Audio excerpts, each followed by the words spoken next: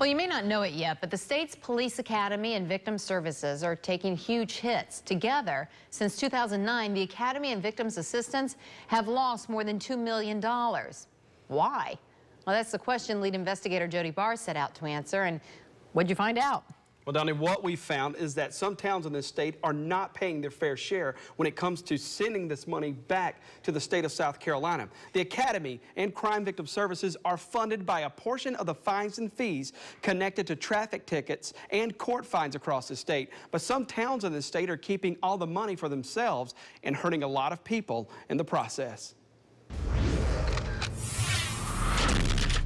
Tucker, back up some.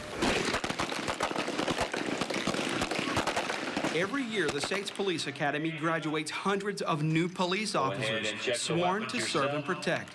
Our state's academy is nationally recognized as one of the best in the nation. Officers must pass firing range tests, DUI training, and learn proper pursuit tactics.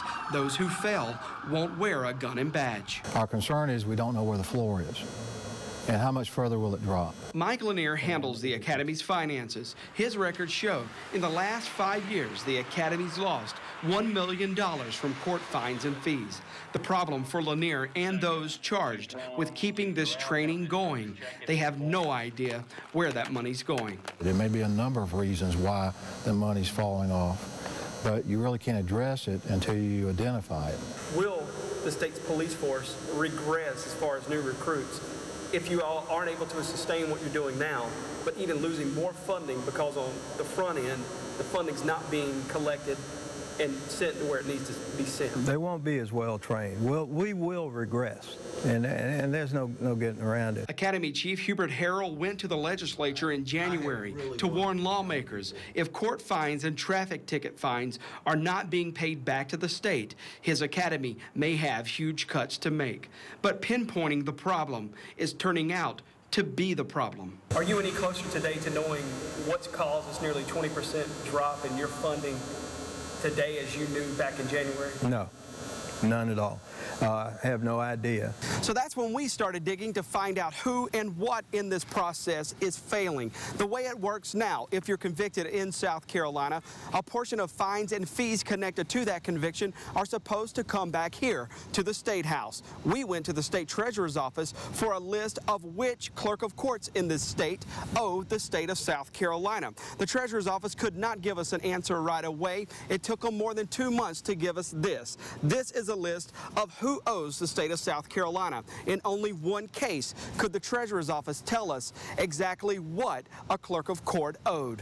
Does your office have any clue as to what they owe today? Well, I haven't looked at the records recently. When I came in the office, I completely remodeled the program, and so we're catching up. Loftus is working with the state auditor's office to make sure the state knows which town owes what. The problem for Loftus, state law doesn't give him many enforcement options to collect money from towns that owe. In this case, there are 10 towns that owe the state an estimated $1.4 million.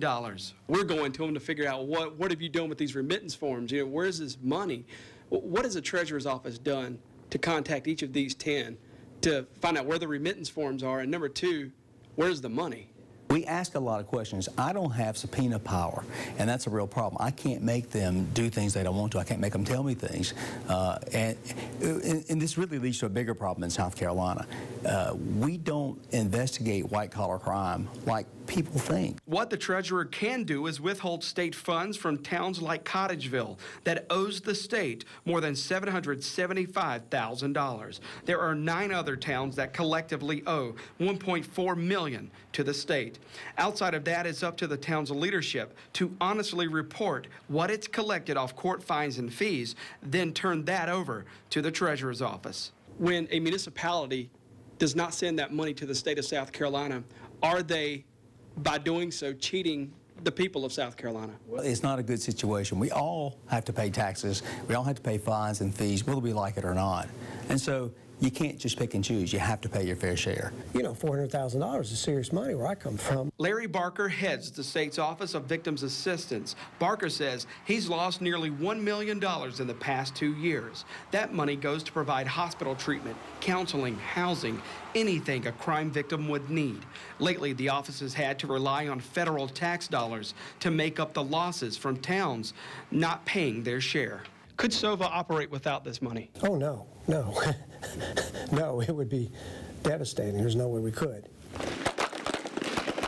It's the same story for the state's police academy. If the losses continue, the chief says, the academy and the state's public safety could be in trouble.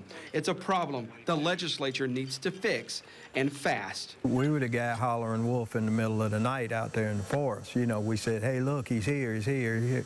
Now it's up to those guys to, I think, to look and see what they can do to figure out what the problem is.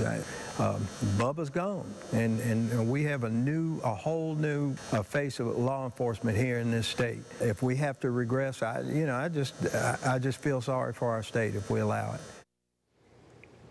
Well, the problem we found in this investigation is that the law places a lot of trust on these towns and counties around the state to honestly report back to the state what they've collected off of these speeding tickets and court fines, send that back to the treasurer's office so that money can then be dispersed to where it needs to go. But what I could tell you from this investigation, there are some towns in the state that are not following that law, and we go to those towns coming up at 6. And so you'll show us that at 6, but Right. Again, this is a state code, so you would just think the treasurer's office would go and enforce it and say you owe us this money for these other things.